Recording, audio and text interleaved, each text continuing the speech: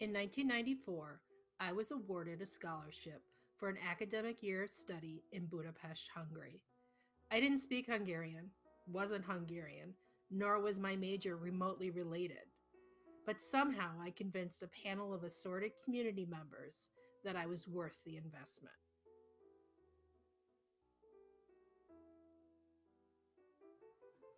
In the early 1990s, many Westerners who made their way to Budapest were speculators, born again Christians, repatriating 56ers, or their 20 something kids. In addition, in the early 1990s, Hungary had eliminated Russian as a compulsory language study in school.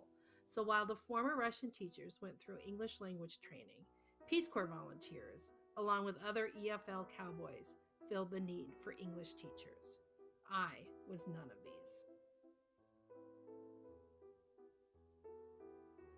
Life in Budapest in the early 1990s was bleak to the average Hungarian. While we Westerners touted it as the fall of communism, many Hungarians referred to it as the change in the system.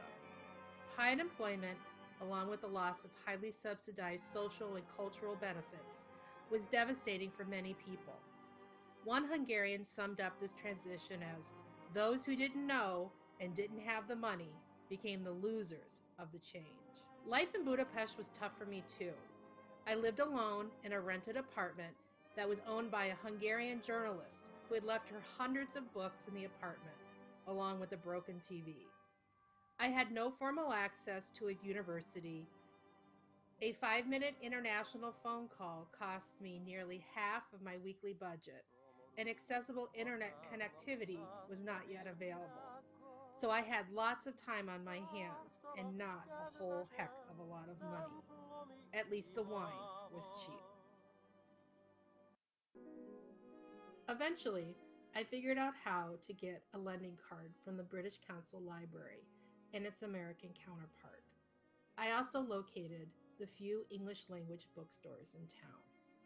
And it was in one of these that I discovered Granta.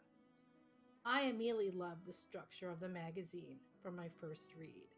Each issue was loosely centered around a theme like New World, the body, death, or losers.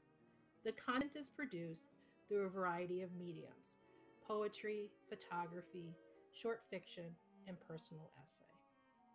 Granta, with its literary mana, became a consolation for those hard months in Budapest. These books were my company. I would tuck away quotes, words, and stanzas from poems for cheer, and more often than not, commiseration. While I gradually created a small group of friends, I spent much of my time in silence, alone. In these books, I could find a space from the grinding loneliness. They bonded me to a world and language community that I missed more than I ever thought I could.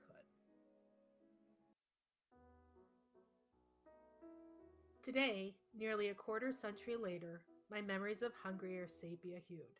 I don't even really recognize myself in the few photos I've kept, but I still have my subscription to Granta.